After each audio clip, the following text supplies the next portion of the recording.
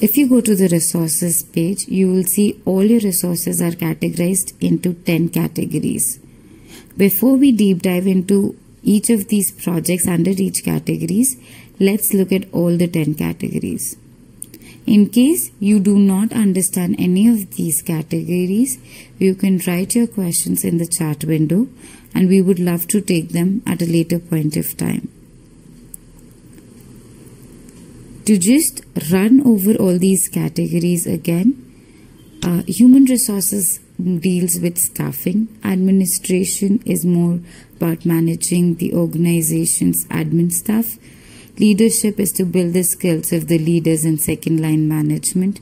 The finance deals with the accounting and budgets of the organization. Fundraising helps organization raise funds for their organization's programs. Marketing helps organization get publicity and establish their own brand. Monitoring and evaluation helps organization assess their impact. Programs mainly help organization design their programs, document them, and help them expand and scale their programs.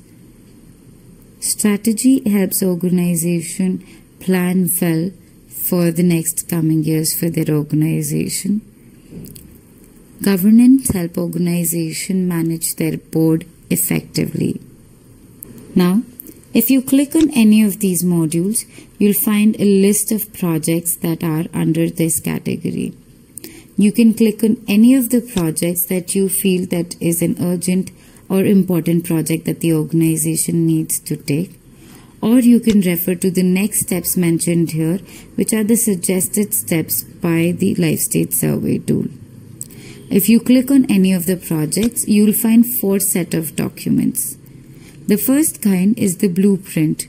The blueprint is a step-by-step document which helps you find the exact process that you need to follow in order to build a certain system within the organization. The next one is the example. This helps you see the output of the process that you're doing. These examples are the real life examples that Atma has been able to complete with its partner organization.